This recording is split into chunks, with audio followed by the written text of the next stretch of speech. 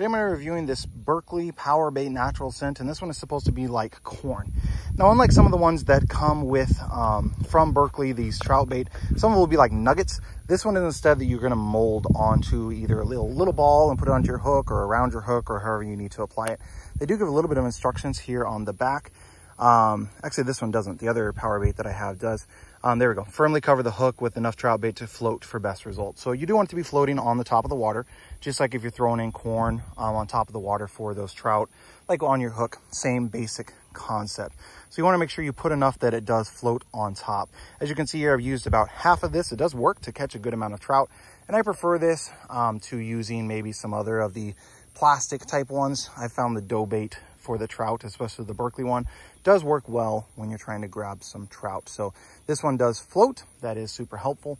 Just make sure you're not using too heavy of a hook or even throwing weights on there as well. You want it to be floating on top to try and grab those trout.